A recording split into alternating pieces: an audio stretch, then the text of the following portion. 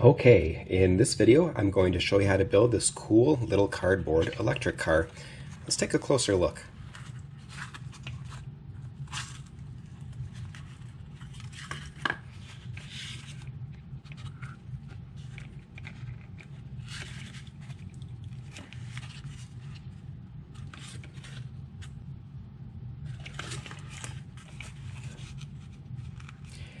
This battery pack has a built-in switch, so to turn it on, all you have to do is push this bar down.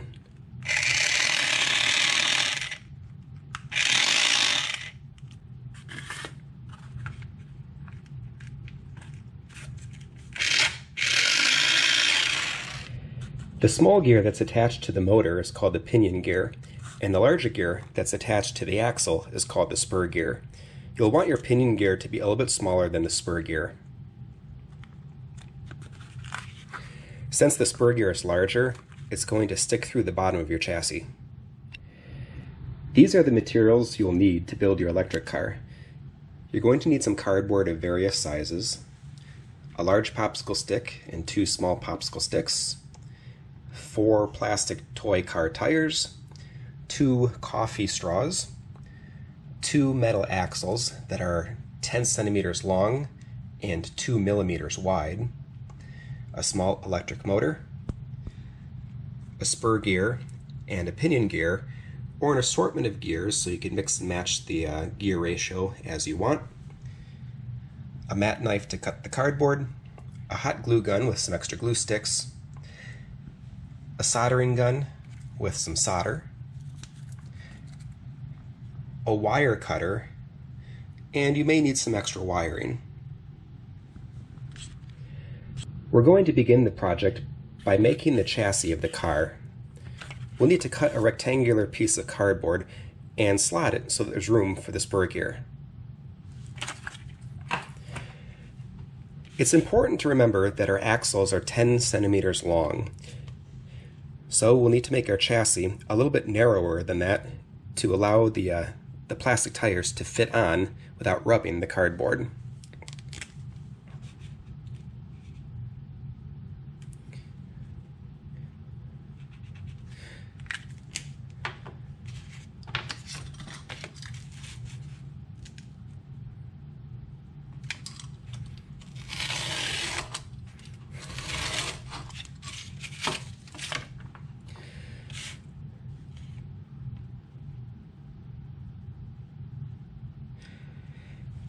You'll want your metal axles to extend almost a centimeter beyond the cardboard like this.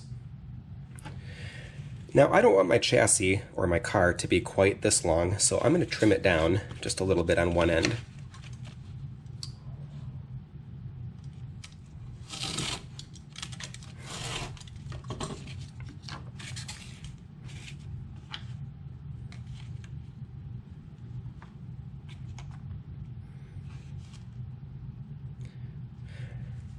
That's about how I'm going to want it. Alright, next, we need to attach our axles to the car, but our axles are going to need to spin freely, so we can't just glue the metal axle onto the cardboard. We're going to need to place our axles inside these straw housings so that they spin freely, which means we'll need to trim down these straws just a bit. When cutting your coffee straws, you'll want them to be just slightly wider than the cardboard chassis.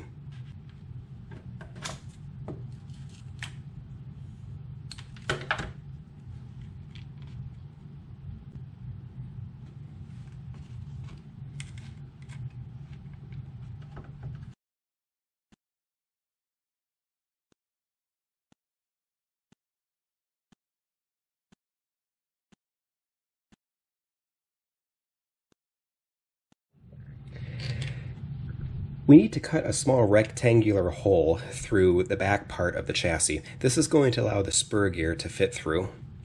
And we want that rectangle to be a little off-center, not right in the middle. So I'm going to put it right about here.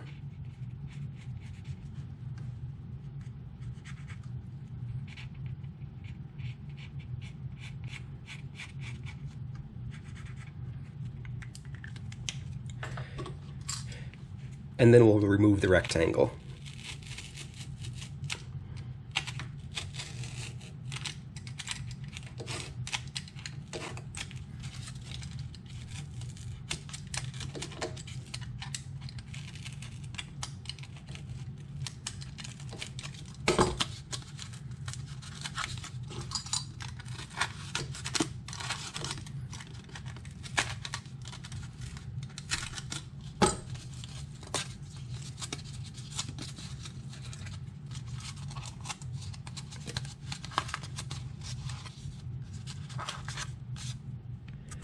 Okay, now it's time to attach the axles and the wheels. So let's start with the front. First thing that we're going to do is we're going to use a hot glue gun to glue the coffee straw nice and straight to the front of the chassis.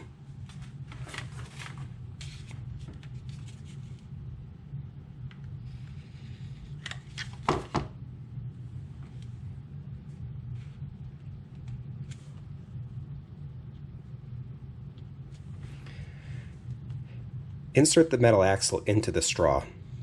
That'll help keep things straight while the glue is cooling.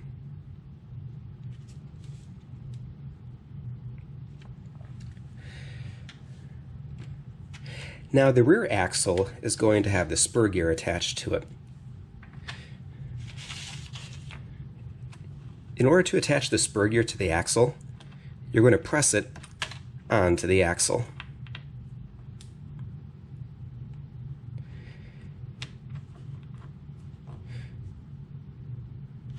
It's going to go tight because it's just held on with friction, no glue. And when you slide that spur gear on, you want to make sure that it's aligned with the hole. Looks like I went a little too far.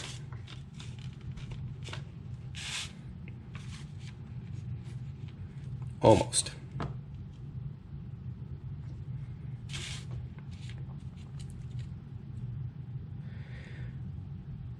That looks pretty good.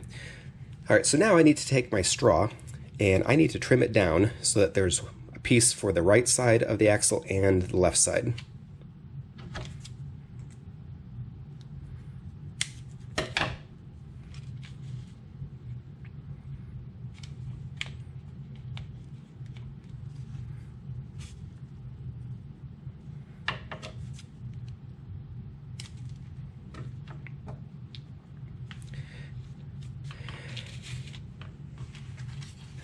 Then I'm going to squeeze a bead of glue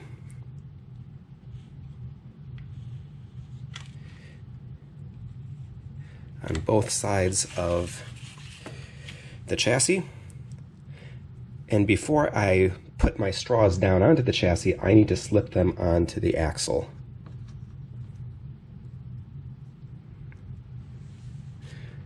Next, I'm going to drop them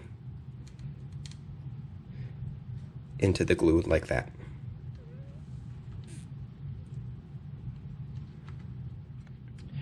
So next I'm going to begin assembling the motor and attaching it to my chassis. First, I'm going to need to find a pinion gear. This one looks like it will work well, and I'm going to press it on to the motor shaft.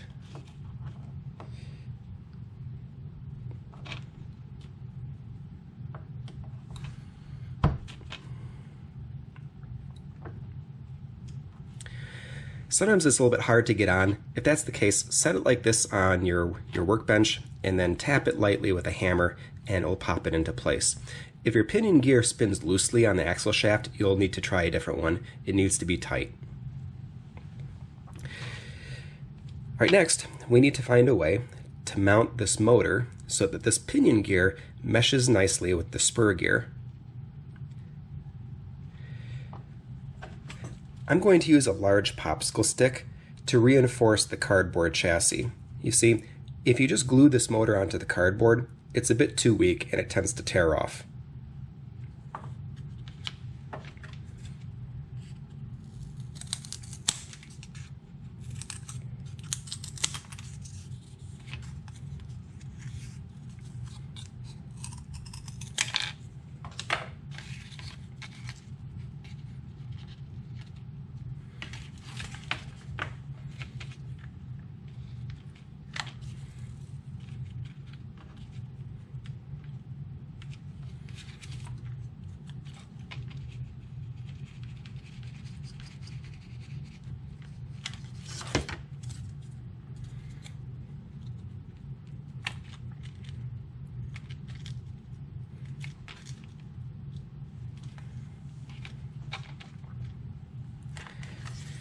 Next, I'm going to place a bead of glue on my wood motor mount, right about where the motor is going to fit on. And then I'm going to stick my motor on so that the gears are meshed together.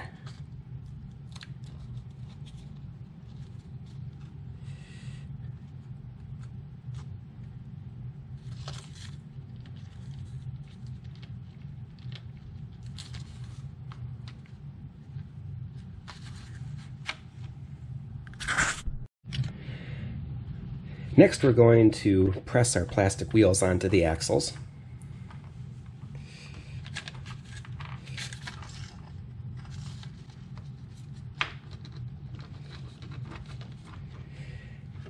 If you have a hammer, you could just kind of tap them in, or you could press them in by hand.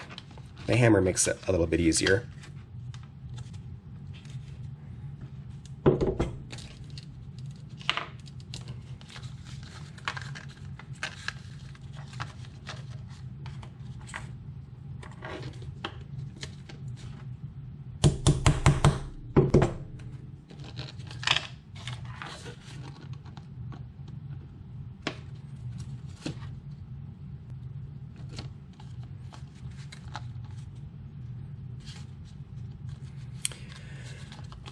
All right, when the wheels are attached, they should spin freely in the front, and there should be a little bit of resistance in the rear just because it's attached to the pinion gear and the motor. You'll want to make sure that if your spur gear slides back and forth a little bit, that it doesn't slide off the pinion gear. This one looks okay. Now it's time to connect the battery pack. Let's experiment a little bit and find out which way the motor is going to propel the car. This battery pack has a built-in switch that allows it to turn on and off simply by sliding this bar down. So I'm going to keep it up in the off position for a moment. I'm just going to bend these wire ends a little bit, and I'm going to attach them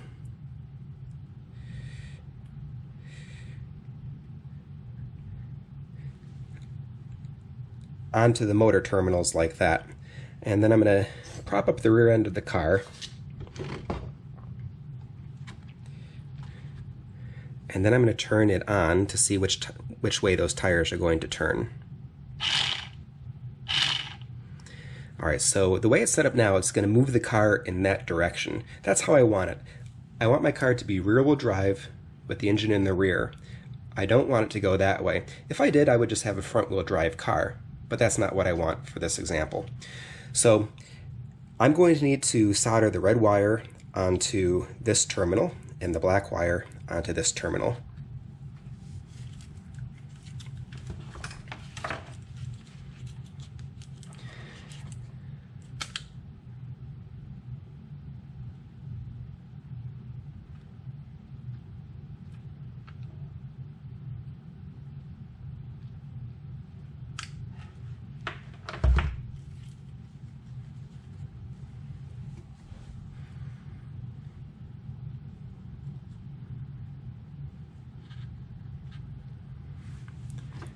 And then I'm going to give it another test.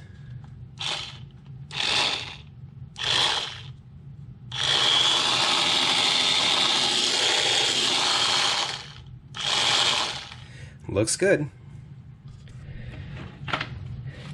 To finish up with this step, I'm just going to put a blob of hot glue here on the base of the battery pack and attach it to the motor mount. Now you could also use some Velcro or double-sided tape, but the hot glue works okay, and you can peel it off later with a little bit of effort. The body of your car could be designed to your liking. To build this one, I simply cut out some cardboard strips to serve as the sides of the car and the front. I added some yellow tape, and I drew in a grill. I added some popsicle stick bumpers, a little cardboard spoiler, and then I made a removable hood by gluing some of these little shims into place. Here's how it works. You'll want to make sure that your electronics are accessible. so that you could turn the car on and off and replace the batteries as needed, or make some minor repairs if things begin to fall apart after use. Yep, so there it is. That is how to build an electric car. Be creative with this part. You don't have to design it just like mine. You can make it any which way you want. There you go. All right, please take the time to like this video and subscribe to the channel.